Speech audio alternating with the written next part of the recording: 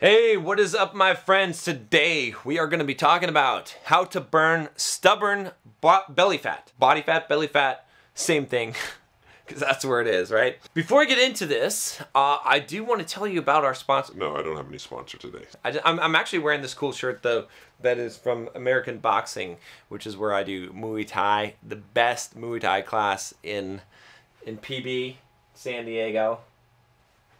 Really cool. Really will get your ass kicked there, but you'll learn some shit and you'll become a tougher person. So shout out to Dave from American Boxing for giving me this shirt as well. A lot of people give me shirts. It's cool though. I like shirts. How do we burn stubborn belly fat? Okay, here's the thing. First of all, I'll tell you this. There's no conclusive proof of a good way to spot reduce fat.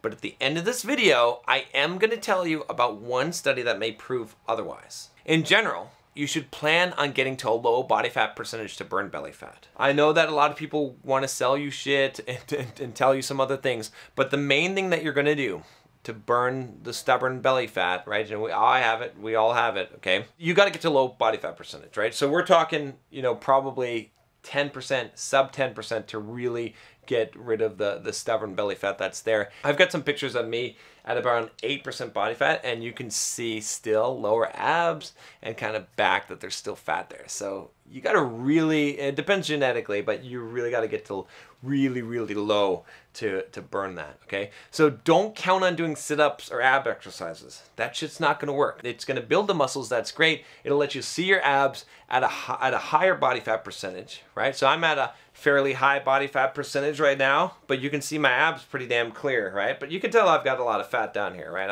I'm cutting, but look at my abs, right? I mean, you can see them, the 4 here. You can't see the lower, right?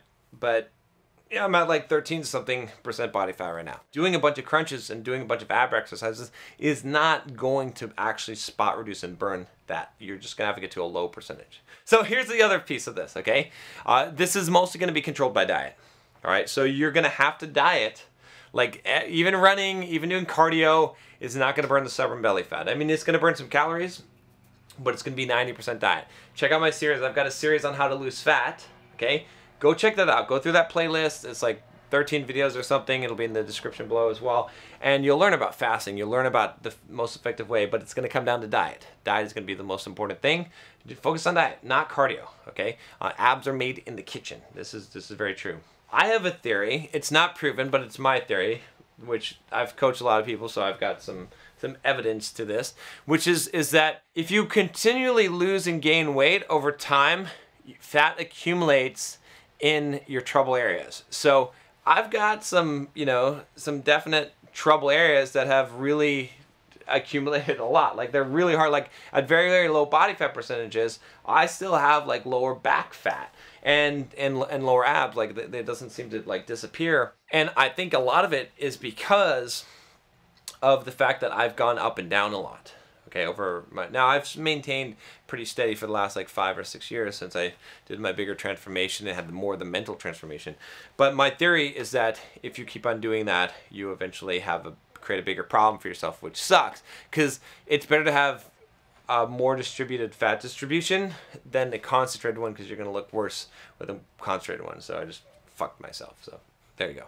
So this applies obviously like to explain your problem. If you're older and you feel like you've got these really bad stubborn areas, you probably caused it. Like most of the people I talk to.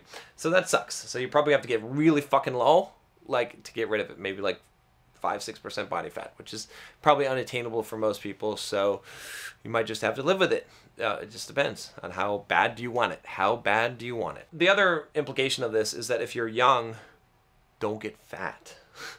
If you get fat and you lose even if you lose the weight, so if you're bulking and shit, clean bulk, somewhat slowly, don't go up like 40 pounds and then cut.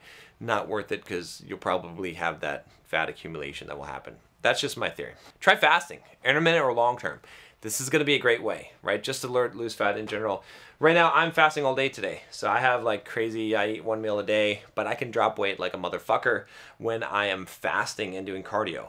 You just get used to, make sure you're lifting in the gym so that you don't lose the muscle, and you'll keep the muscle while losing the fat.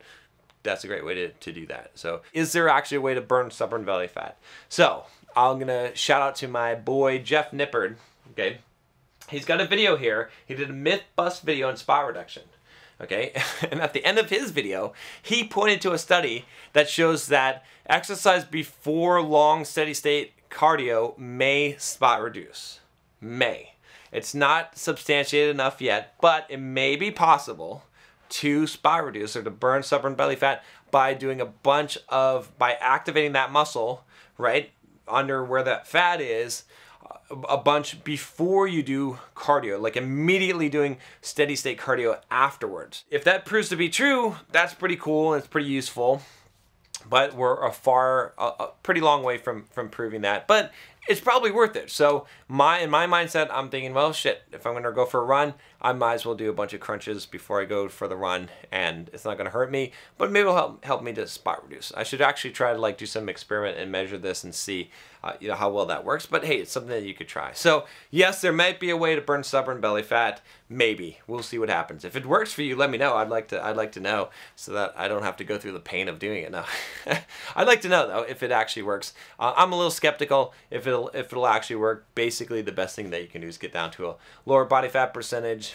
That's the key. And yeah, that's just the unfortunate truth of it. All right. If you haven't already, make sure you click that subscribe button below and click the bell so you don't miss any videos. I'll talk to you next time. Take care.